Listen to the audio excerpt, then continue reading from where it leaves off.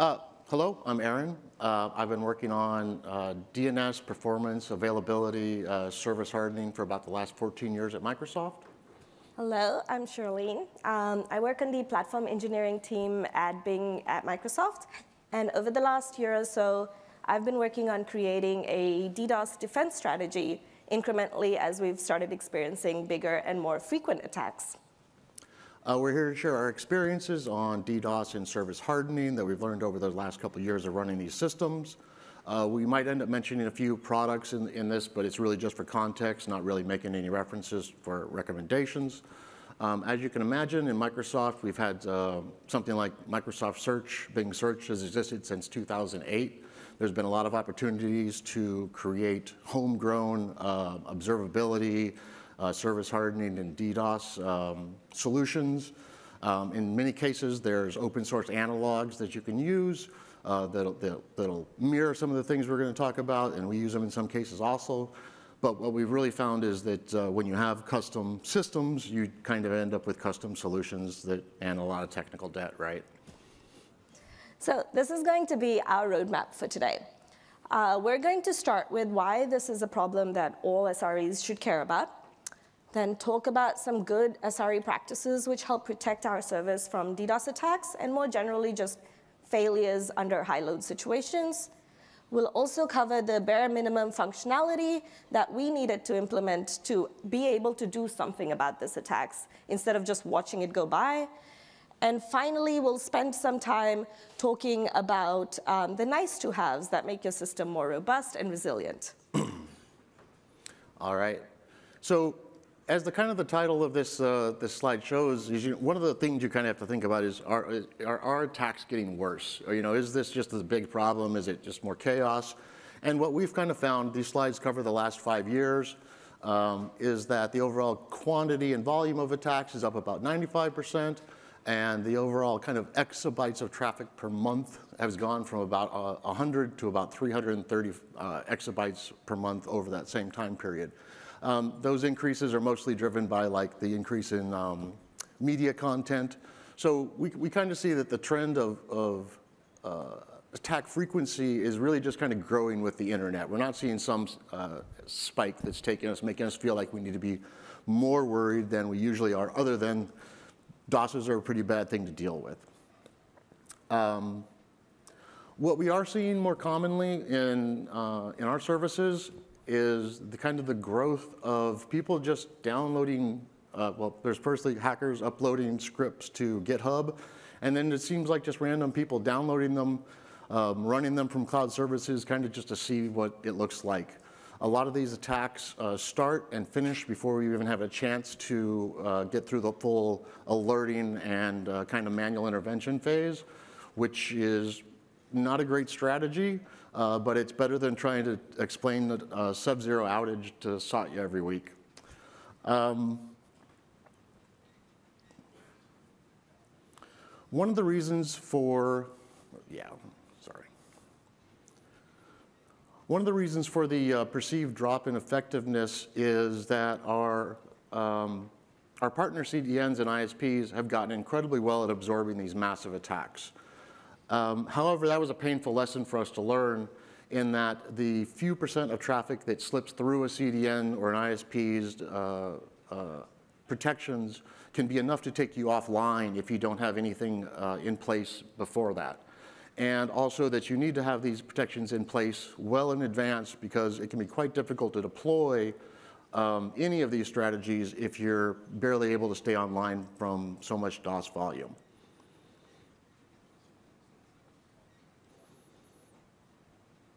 Yeah, that's right. One of the things we try to do is train our leadership to understand that we will be offline or in an extremely degraded state for as long as our attacker has more resources than we can absorb. Unlike other internal failures, self-inflicted incidents, code rollbacks, things like that, we're not in control of the volume that's attacking us. We make it clear that scaling out at the ingress point is not a great strategy. It doesn't survive truly large DOS attacks.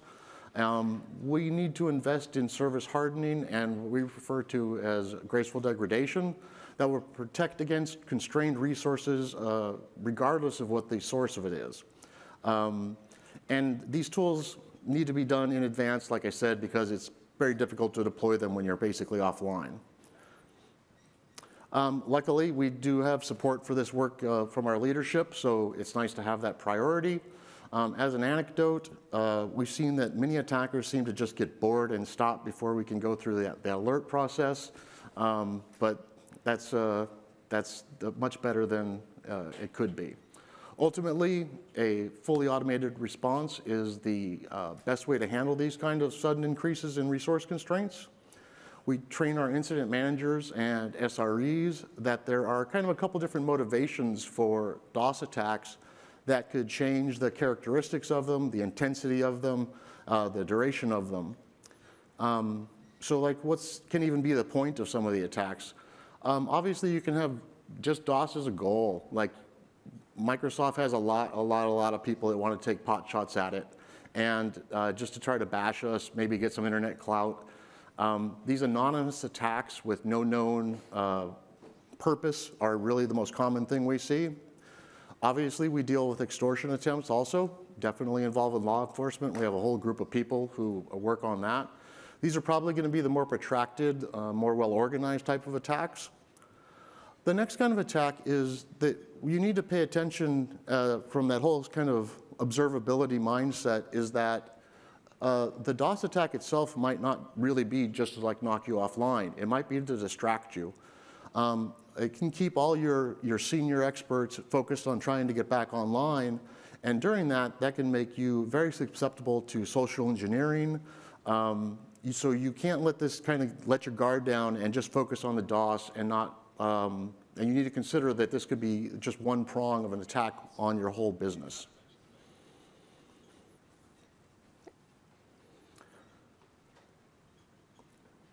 Best strategy, again, in all cases, is to make it too expensive or too uninteresting for them to continue to attack you. We try to enable each service to apply graceful degradation, as we mentioned before, and this in a decentralized manner so that we don't have to worry about communication protocols being overloaded.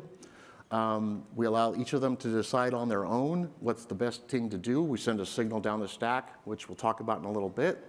And then allows each individual service to tailor its response, how it degrades the experience to its best ability during these kind of attacks. So as much as we don't like DDoS attacks, turns out neither do our customers. And some of them feel very strongly about it for reasons other than just being annoyed at service disruption. Here are some of the comments from an article about a company being taken down by a DDoS attack. My personal favorite is the second one, comparing paying ransoms to picking up a Molotov cocktail off the floor of your house and tossing it into your neighbor's house.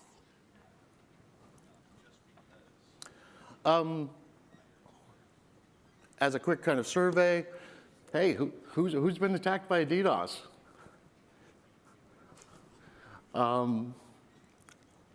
If you were attacked by DDoS, were you able to take steps to mitigate it and intentionally, stop it yourself, or did it end up just kind of playing out and stopping before you could do anything?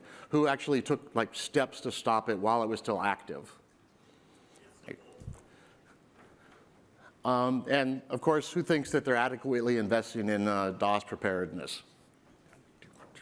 Right.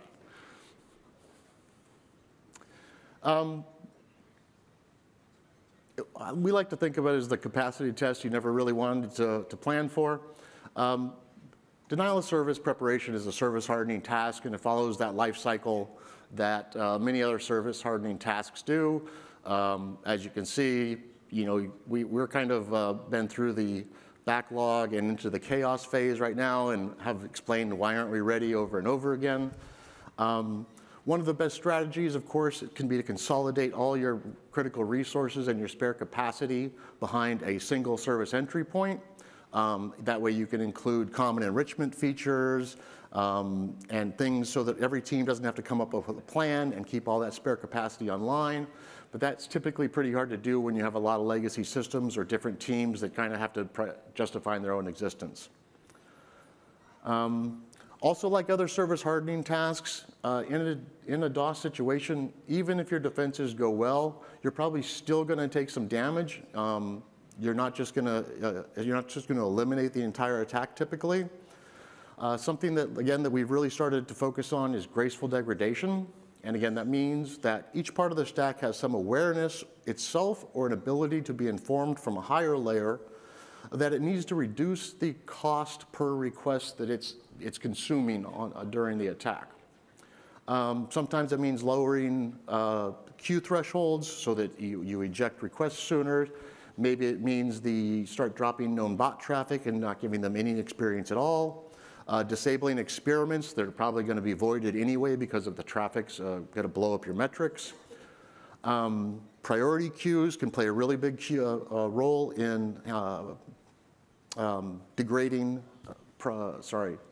handling DOS increases. Any number of things can be applied no matter what the reason is for the resource constraint. And that's the important idea, is we really don't plan for DOS attacks themselves, we plan for the resource constraint. And if you can handle it, a CPU going high for any reason, then you can handle it when it's a DOS attack. And of course, if you do have it set up to handle that automatically, it'll just return to full features and full experience as the load decreases. As a core philosophy, we try to degrade in ways that we can reason about, we can have conversations about, we can predict, and we try to make those intentional trade-offs before systems collapse. So in our experience, the first thing you get is definitely not an alert that says you're under attack from ASN 1234 and you should just block it and everything's going to be okay. A good distributed attack will truly look like an organic increase. You can see it coming from all your normal countries, your normal user agents, your normal browser, just everything. It just looks absolutely organic. And this, in honesty, creates kind of a problem. Over the course of years, you spend a lot of time filtering your metrics to only include your premium traffic, your known users. You get rid of likely bots, you get rid of suspicious stuff. Maybe you've got a whole ASN that you don't like to pay attention to. That traffic still arrives, but you've excluded it from your high fidelity, high important metrics so that your on-calls don't get woken up by just some scrape that you're going to block anyway. And because you've done this, you can actually hide the increase in traffic, but not necessarily the increase in latency that's occurring in your systems.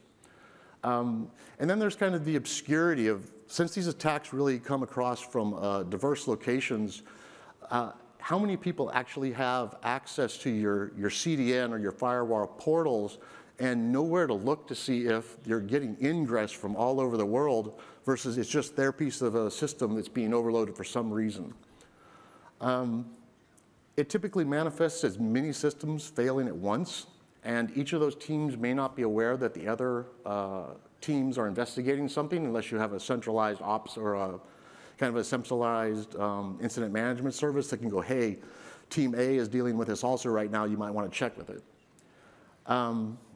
This can also manifest, as some of the other talks have talked about, as kind of a metastable failure. The load can come in, like if you have a traffic load balancing system, the load can come in from maybe one relatively geographic portion of the world. That traffic management system sends it all to your East Coast data center. Your East Coast data center gets overloaded and fails out, rolls over to your central data center, and all you see is that increase in traffic at each of the arriving data centers, and you don't necessarily pick out the overall increase in traffic in general because, hey, the other data center's down, traffic's up anyway, let's go figure out why that data center's down. So you really need to pay attention to, you need to really have engineers that have that kind of holistic view of why are we seeing so many failures at once? Why are they happening in so many places? Why does it seem like nothing we're doing is working? If you have multiple origins with load-aware traffic feedback, as you can fail out of that one data center, that increase just looks natural in the next one. Then there's the kind of the time of day awareness. We have services that at 2 a.m. in the morning can take 1,000% increase in traffic and we wouldn't even notice. But at the same time, at 2 p.m. on Friday afternoon, we only may only have 20% extra capacity and can go down for a much smaller attack. So a DOS identification can really require a lot of service-specific context to pinpoint as the cause of your problems. Something that got us early on as a search engine was that we get a lot of people that like to scrape for, say, celebrity pages, or they want to download all the cat images, whatever it is they do. Some college students that are testing their most recent scrape or page rank algorithm. And so we see this huge increase in traffic coming from a single IP address, and that just pollutes our metrics.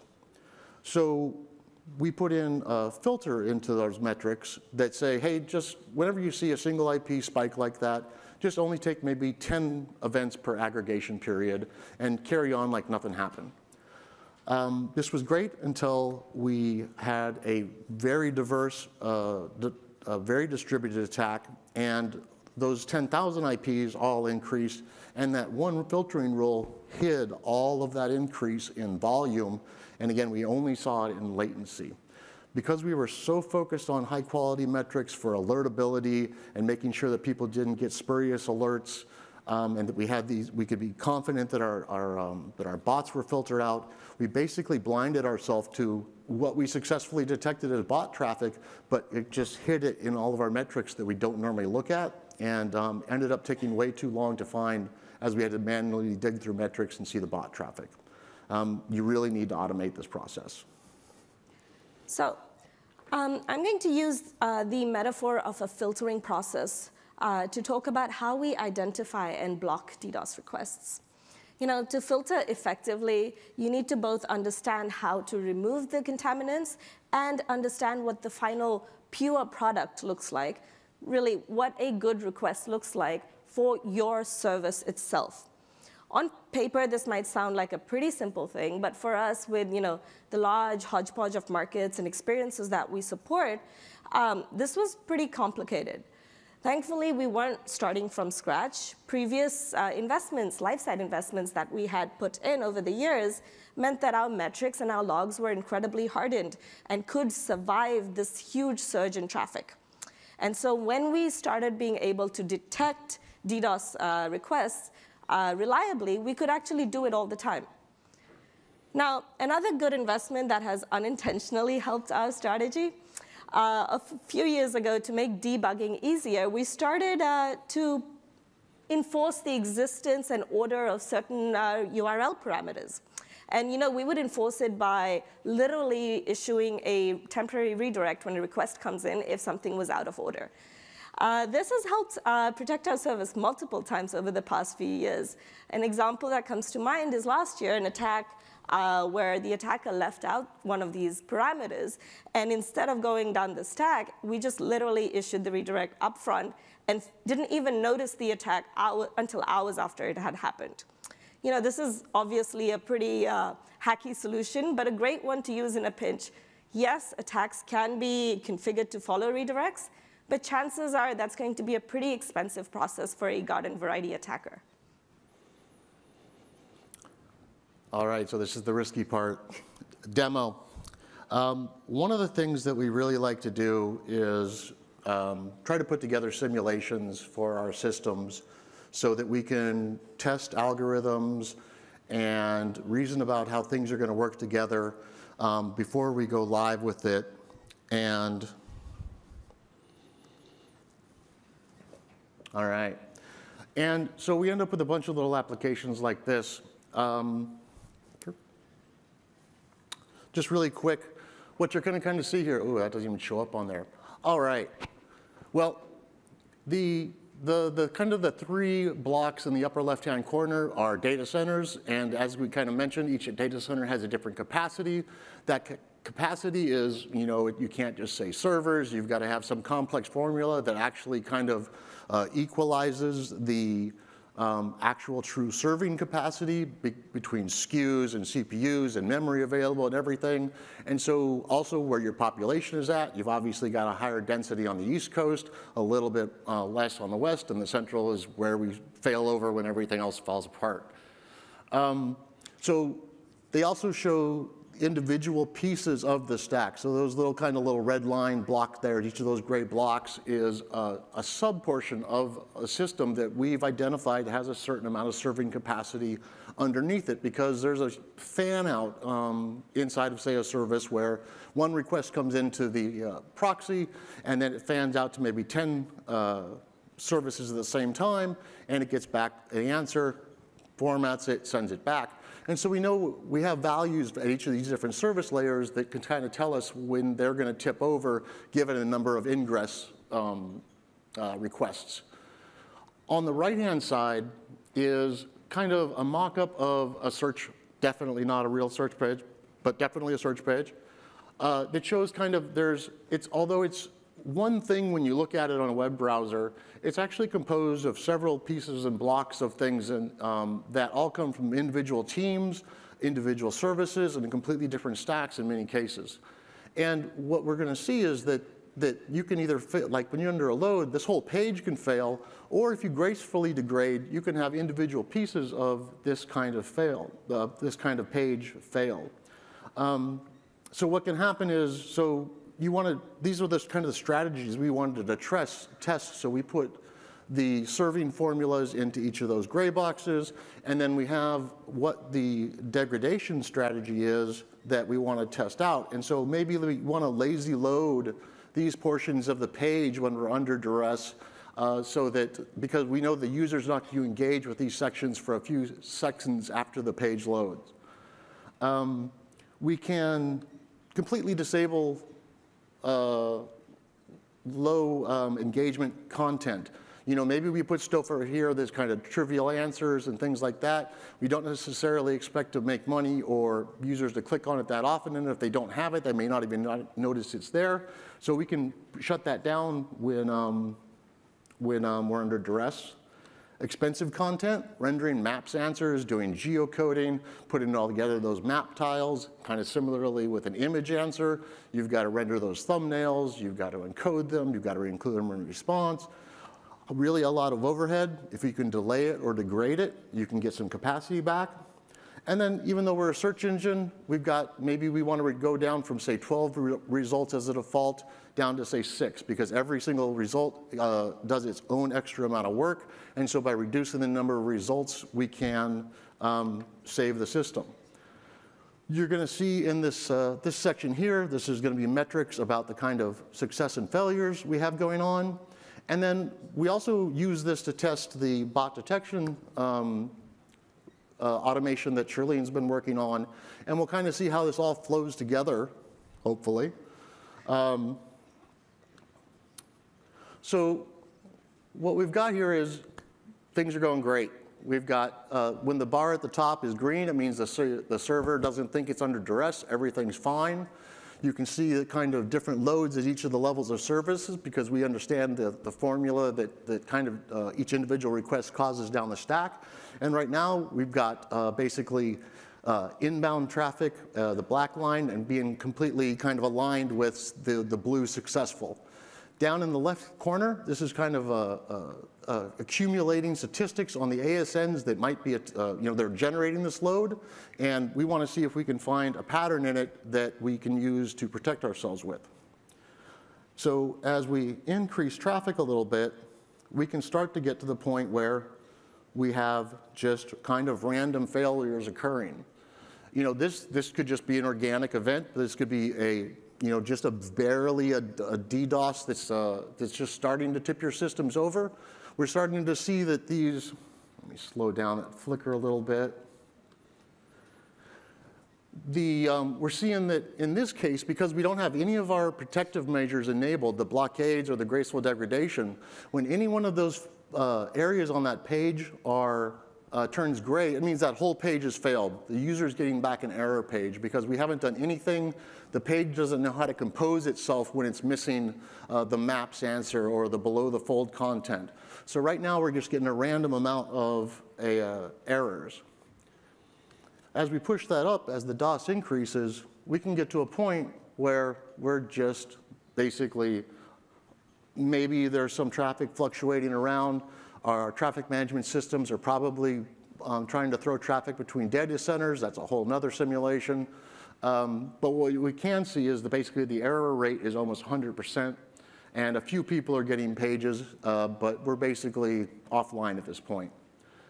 One of the earliest things you can do is, and basic things you can do, you kind of need information for it, is you could issue a blockade right at that very top layer and say, hey, we just know we can't take this much traffic, so let's protect everything just by turning on a blockade.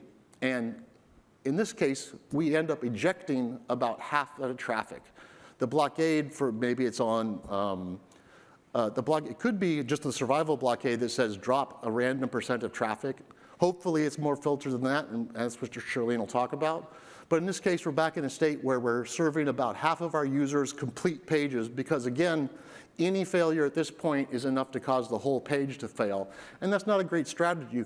You can also see that the servers in the individual service layers are sitting at somewhere between 30 to 70% utilization, and we're serving error pages. So our users aren't even getting the full opportunity to get a response when we have capacity to do it. So what we can do after that is, again, we turn the blockade off and it's just bad. But what we can do is we can start enabling some of our graceful degradation features.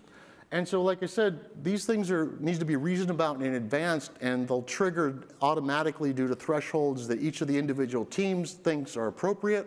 We also do capacity testing on more than a daily basis that automatically pushes these limits to see when these things happen.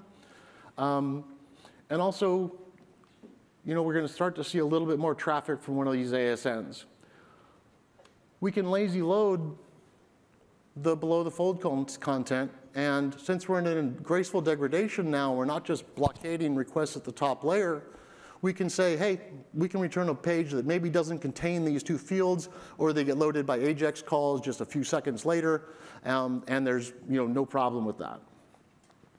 We can knock out those low engagement features and only render them when the service thinks it's okay. So again, now you can see this green line pops up and basically says that we've gone from only serving errors to serving what we call a partial page or partially degraded result, but the users are still getting an experience that contains, in our case, those search engine results, and whatever else happens to survive at each of these graceful degradations.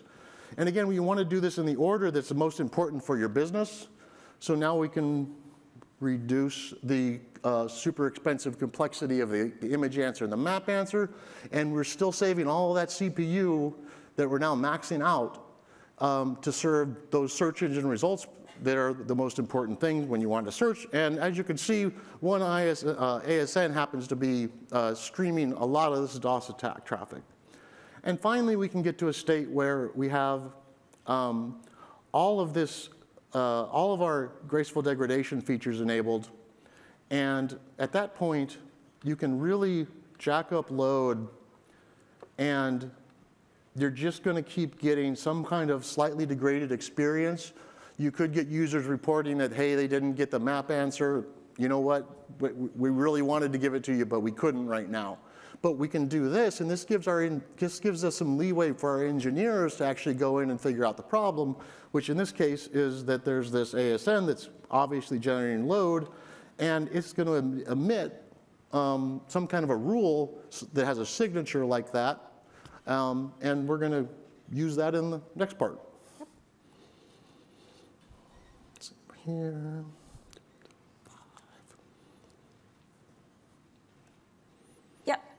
So we are now in a gracefully degraded state, but also we still are experiencing, a DDoS attack. We have to do something about it. At some point, even the degraded state is going to be too much.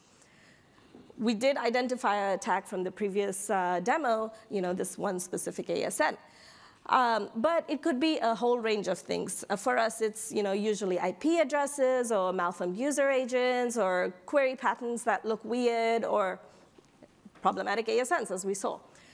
But identifying a pattern is kind of useless unless you can actually act on it. What we now need is an ability to tell our servers to start blocking requests that match this pattern, and we need to be able to tell our servers pretty quickly. This led us to writing a pretty simple rule engine, which could ingest a rule config that looks something like this. And we can deploy this as soon as we start seeing an attack. Although I would say think carefully before trying this at home. We had to write our own rule engine because this is directly in the request path, so we had some really stringent performance requirements. There are lots of open source rule engines you can use without having to do all of this work yourself. But I digress. We're finally at a point where our on-call engineers can actually do something about these attacks instead of just helplessly watching it happen in real time and hoping to God that it will stop. So then we run into the question of where do we actually block this attack, this request?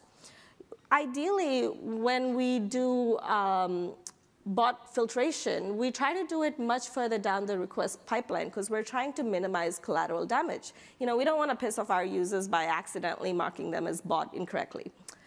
So this happens much further down the request pipeline after we've enriched this request with a lot of information like geolocation and market detection and language and all of that kind of stuff. But during attacks, this is completely not a sustainable workflow for us. In this graph, you can see the latency spike that we see in our very well-informed bot filtering process. So this spike actually is just the start of an attack.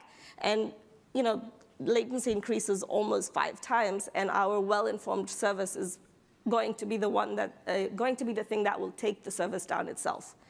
So what we actually did was we started blocking these requests pretty much as soon as they come in, almost the first thing as the origin receives the request. This is a much less discerning hammer. We don't have enough information at this point, so there is a lot of collateral damage, but hey, at least the service isn't down, right? Now, at this point, we're feeling pretty good. Our metrics and logs are hardened. We can actually identify these attacks pretty reliably, and we can now create blocking rules for it and deploy them. But this is still a very manual process. And somehow, it made our on-call engineers a little bit grumpy. For some weird reason, they didn't really want to, identify patterns and roll out rules at 3 a.m. So we really needed to automate all of this. Let me explain our approach using a real-world example. So we create an automatic detection service that ingests our near real-time logs and aggregates some statistics over dimensions that are useful for us. For example, a useful dimension might be new users per referrer. The next step is to actually compare what our current rate of new users per referrer is to what we see on a day-to-day basis. So for example, now if we start seeing a 3 times increase in traffic in new users from referrer A, this is not really a normal pattern. This is not what we're normally expecting. Sorry.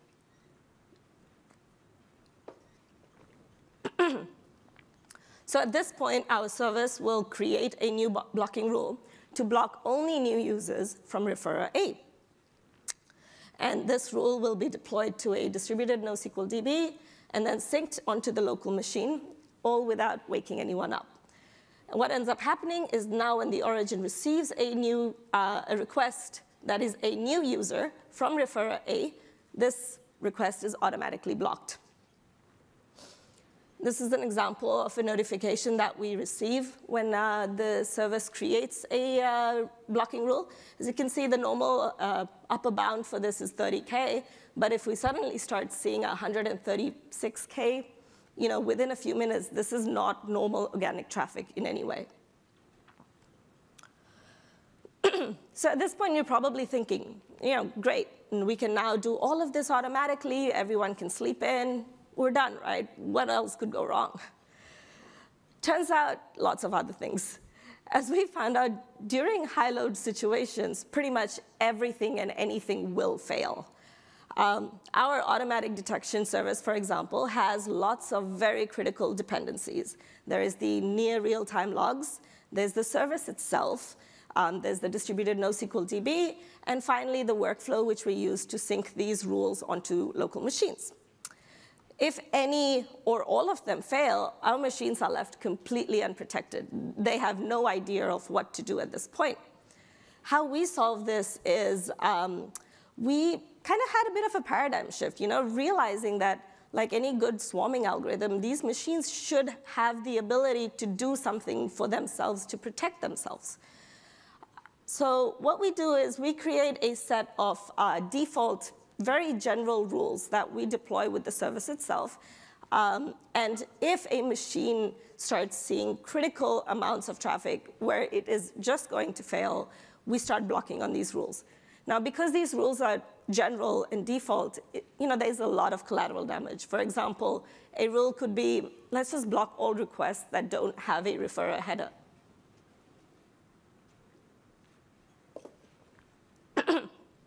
So yeah, lots of collateral damage, but hey, at least the machine isn't going down.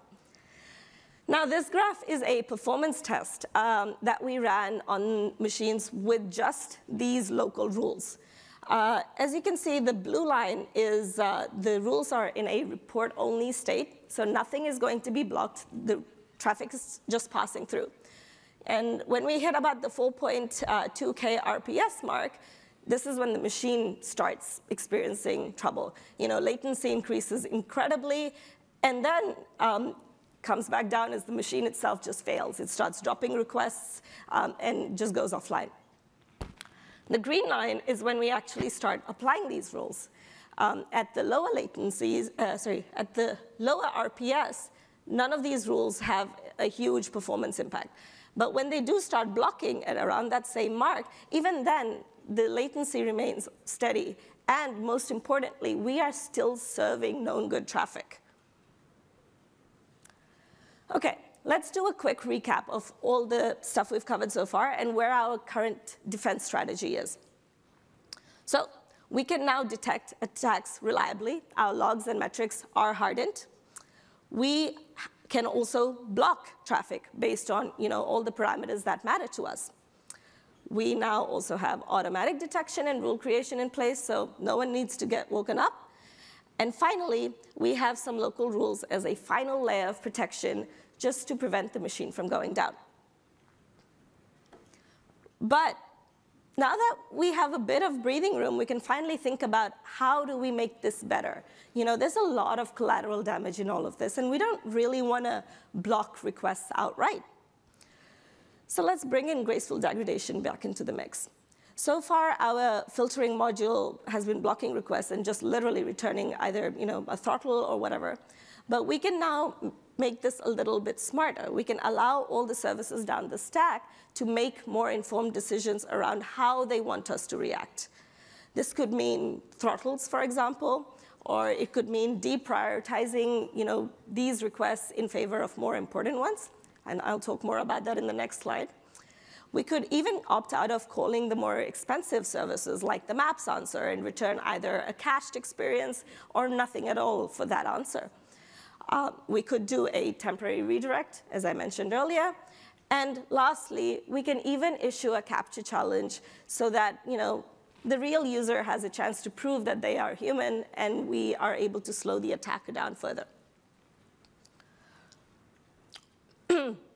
So let's talk about how to deprioritize requests. Now, to really deprioritize a request, we need a concept of what an important request looks like. We do this using something called client reputation, which is the ability to examine a request and make a judgment on how valuable it is to your service and the risk it may pose to your service. The concept behind this is pretty straightforward, but the execution can be highly custom to your service because this is you understanding what your requests look like. But let's just talk about the high-level view. So request comes in, and it enters a client reputation module, which ideally is situated in your front-end proxy layer so that all the services down the stack can get the benefits of it. This module has a bunch of inputs. For us, it's things like which market is this request coming from, previous bot detection results for this user, or even just is this IP in a watch list. We then aggregate all of this data and distill it down into a single number out of 10. High score means that this is a pretty good request. We believe this is organic, real user traffic. Low score means this is dodgy. We then send the request just down the stack with the client reputation value added as a header. Now, what this means is that all of the services that get this request can take this value and decide what they want to do with it. Do they want to process this request at all, or do they just want to drop it? OK. So yeah, I know, abrupt. This was pretty much all the content we had for you today. Thank you so much for listening to us. I'm going to do a quick summary to kind of just tie everything back together. Now, DDoS attacks are becoming more prevalent in the industry, and without even a bare minimum defense strategy, you can and probably will go down.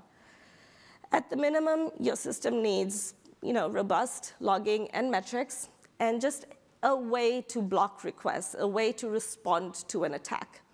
Your nice-to-haves are automatic detection, because being woken up sucks, client reputation, so you can actually prioritize your requests, and lastly, the unifying factor, graceful degradation, empowering and enabling every service that you serve to actually make a smart decision about how they want to fail. Yeah, questions? Thank you so much.